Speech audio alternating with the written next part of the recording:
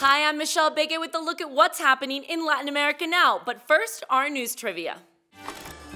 Which Latin American country is the world's leading producer of coffee? We'll have the answer later. Some Latin American countries have been arranging humanitarian flights to help citizens flee Lebanon during its ongoing conflict. Colombia brought home 114 nationals who were in Beirut. Meanwhile, Brazil says approximately 21,000 Brazilians reside in Lebanon, and at least 3,000 are asking to return. The first flight of 229 Brazilians arrived this week. Chile sent an Air Force plane during the weekend with a double mission to deliver aid and bring back Chileans. Now let's go to Peru with my colleague Dan Collyns, who has a special report. For the third time, Peru will play host to the Asia-Pacific Economic Cooperation, or APEC, leaders meeting. This year, the stakes are high for the Andean country. It comes as Peru's economy is recovering following the COVID-19 pandemic and needs to relaunch itself. And the summit is timed to coincide with the launch of a new Chinese-built megaport in Peru. The $3.5 billion project in Chancay, led by Chinese firm COSCO Shipping, could become a hub for Latin American exports to Asia by reducing the freight transit times. China's President Xi Jinping is expected to inaugurate the port. The APEC Forum brings together 21 Pacific Rim countries that account for some 70% of global trade. Some of the world's biggest economies, the US, Canada, Australia, South Korea, Japan and China.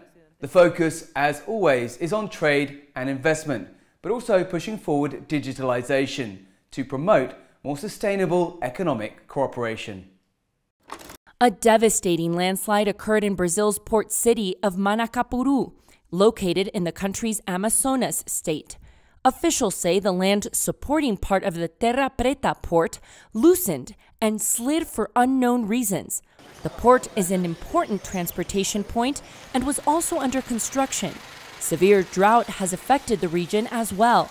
24 hours after the tragedy, it is said more than 200 people could be missing as they were loading and unloading goods when the accident occurred, and the port was wrecked. Panama kicked off its cruise season, which runs from October to May. The Panama Canal expects more than 225 transits to take place this season, with 14 new cruise ships making their way through the canal. Passengers will witness the process the ships undergo as they pass through the locks and lakes. Officials hope this will bring millions of dollars in revenue to the waterway, which has been hard hit by drought in recent years. Now let's check out what stories we're following for next week. Chile's President Gabriel Boric introduced a bill this week to forgive state-backed loans to students. This was a promise he made during his campaign.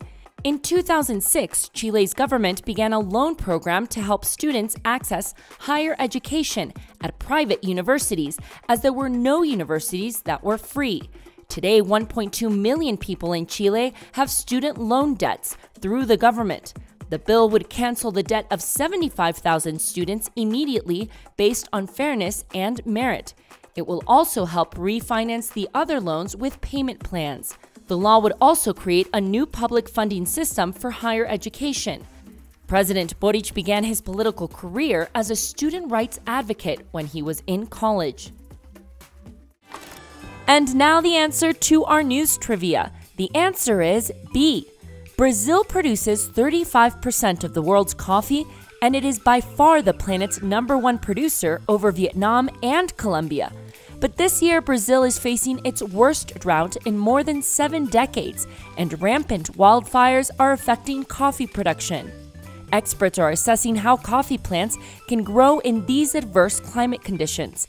Meanwhile, the international price of coffee is rising, thanks to higher demand, particularly in Asia, but also because extreme weather is affecting global supply.